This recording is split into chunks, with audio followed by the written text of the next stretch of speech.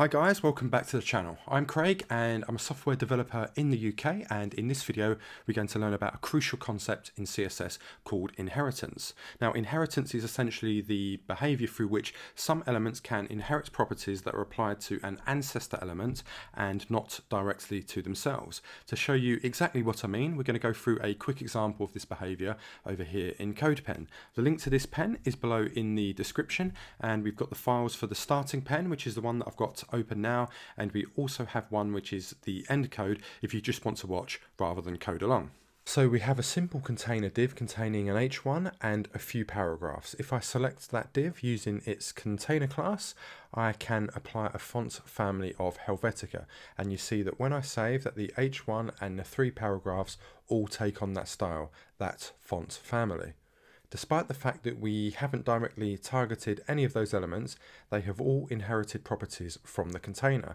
The h1 is a child element of the container and has inherited the font, and the paragraphs are descendants of the container rather than just children, and they are direct children of this section element, which itself is a child of the container, and the paragraphs as descendants have also inherited the font. So this is inheritance in a nutshell. Elements can inherit styles applied to a parent or ancestor element.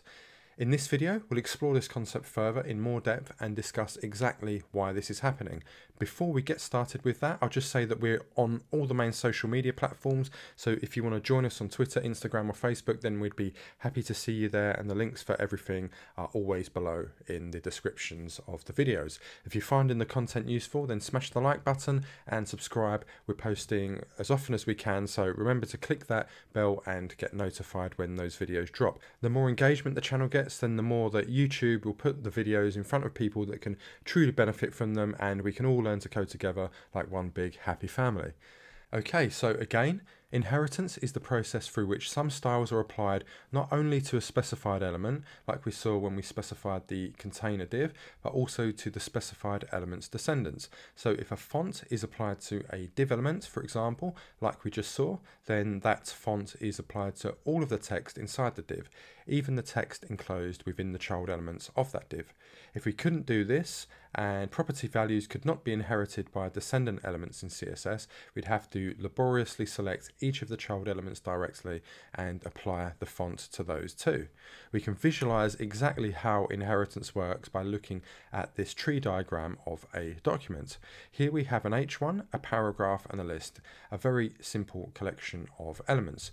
When a given style declaration is applied to the ul element, let's say this time it's something like the color of red, then the ul obviously takes on that style declaration itself first. The value is then propagated down to the descendants of the ul element. In this case, that is only these 3 li elements. If there were more elements, it will continue on down the tree until there are no more descendants to inherit the value. So if there were nested elements inside these li elements, then they and any children of their own would also inherit from the styles applied up here to the ul. So values can be propagated down, but values are never propagated up. So an element never passes any values back up to its ancestors. Any styles applied to one of the li elements, for example, is not going to travel up and affect the body element. Inheritance is one of those things about CSS that is so basic and has behavior that's so easily controlled that once you start using CSS regularly, you can just stop thinking about it really. It becomes intuitive. However, there are still a couple of things that can trip you up and that you should keep in mind. First, we should be aware that not all properties will be passed down to be inherited. A perfect example is borders. These are not inherited by descendants of elements that a border is applied to. So going back to our example, if I go to our selector for the container div and give that a border of 5 pixels, solid and blue, it is only applied to that container element when we save and not to the descendants of the container, despite the fact that the text color is quite clearly still being passed down. If I did want to give the border to all children of the container, then we would say the dot container and then the angled bracket, which is the combinator for direct children, and then we would use the star, and then all direct children have it. For all descendants, we could say dot container and then the star. Or we could just use a straightforward universal selector to pass a property that doesn't propagate down a tree. As what we're doing here is just putting a border on all elements. I'll also give some padding as well so we can see that better. So I will say a padding of 10 pixels. If this kind of behavior with borders was the default with CSS, then it would be a lot harder to work with than it currently is. If borders were inherited, documents would become much more cluttered because we'd have to go through and turn off the borders on each of the elements where we don't want them applied. As well as borders, most of the box model properties, so margin, padding and backgrounds, are not inherited for the same reason. Imagine adding, say, a margin top to a container to create some space, and then every descendant of that container also had it applied to them. So I'll copy that padding that I just added to the universal selector and I'll give it to the container, but this time we'll say it's 100 pixels. We see only that the container has the padding applied and it has not propagated down through the document to the container's descendants. Also, one thing that we should note is that values that have been inherited have an absence of specificity, not even a specificity of 0. Here I have the specificity calculator open, so we see that a P element has a specificity score of 001, or that would be 0001 if you were to include inline styles, which of course are the most specific and can only be overridden by the importance declaration. A class of sum-class has a specificity of 010, and an ID of sum-id has a specificity of 100.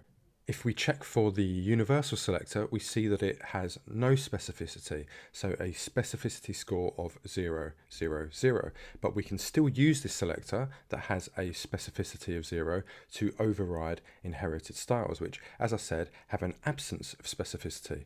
So if we say star, inside we'll say the color of dark orange, the elements which inherited their styles have them overridden. This illustrates one of the potential problems of using the universal selector. I recommend avoiding the use of it completely because of this reason of it being able to override styles which you might actually want to pass down. So because it can match any element, the universal selector often has the effect of short-circuiting inheritance. This can be worked around, but it's usually more sensible to avoid the problem in the first place by not using the universal selector. To override these styles with styles that I did intend to pass down through inheritance, I'd now have to specifically give the color blue to the intended elements with h1, p, then the brackets and color blue. Or better still, we could just remove that and the universal selector and allow the elements to inherit the intended styles. There's also the curious problem we have that not all elements will accept some of the properties passed down by an ancestor. Take certain user interface elements, for example, like form input fields. By default, these will have styles set by the browser. Some properties applied by the browser will have a specificity that will override inheritance. So let's have a look at this and create a simple form inside our container div with the emit shortcut of form, angled bracket, h1 plus input plus button. Then when we hit tab, this will give us a form that has a heading, a text input field and a button. I'll give the h1 the text of form and I'll give the input a placeholder of type here.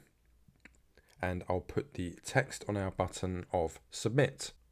We see straight away that the text on the button in the input field when we type and the placeholder text have not inherited the blue color from its ancestor, which is of course this container div. So let's select the form and we'll say color blue, and we'll also give the form a border of 3 pixels solid blue so we can see which bit the form actually is, plus a little bit of padding of say 15 pixels for a little bit of space. Still, we see the input and button are not inheriting the blue color from the container, and they still retain this black color. If we inspect the input, we see that the color is actually coming from the user agent style sheet, which represents the default styles applied by the browser. It is from an input element selector, and we know that this has a specificity score of 001 because it's an element, which is more specific than the inherited styles. As we know, they're being applied but are being overridden. So we'll have to override this with our own input, comma, button, then our brackets, and we'll have the color blue. And lastly, our placeholder is still grey, so we're going to need to use the placeholder pseudo class selector, as it is also not inheriting. Okay, so we've seen that in most cases, styles applied to elements will propagate down to child and descendant elements, but will not propagate up to parent or ancestor elements. We've seen that inherited styles have no specificity of their own and can be easily controlled and overridden. We've also seen that not all style properties will propagate down, particularly those that are associated with the box model in CSS, which we're going to discuss in an upcoming video. So margins, paddings, borders and things like that will not propagate down and be inherited by descendant elements. Finally, we saw that UI elements like form input fields and buttons and things that are generally interactive on the page also do not inherit styles due to the default browser styles having a higher specificity. Inheritance is one of those things about CSS that is so basic and easy to grasp and has behavior that's so simple to control that you never really need to think about it. It becomes intuitive over time when you use CSS more and more. Okay, cool. So that's that. Thanks for watching. I do appreciate you guys. If you found this video useful, then please remember to like, subscribe, share, and all of that good stuff, as it helps us with YouTube's algorithm and makes the channel much more discoverable for people that could genuinely benefit from the content. Also, reach out to us on social media or in the comments below if you have any questions or feedback, or even if you just want to say hi. Links to all of the resources used in this video are in the description below, as always, and if there's any other resources that you know of, then please do add them in the comments and I will add them to the description if they're relevant to the content of the video. So join me in the very next video, which will be on specificity in depth. We discussed it a little bit in this video, and if you want to dive more into specificity, what it is, how it works, and how we calculate it, click the link on screen now and we'll break the whole thing apart. So see you there, and thanks for watching.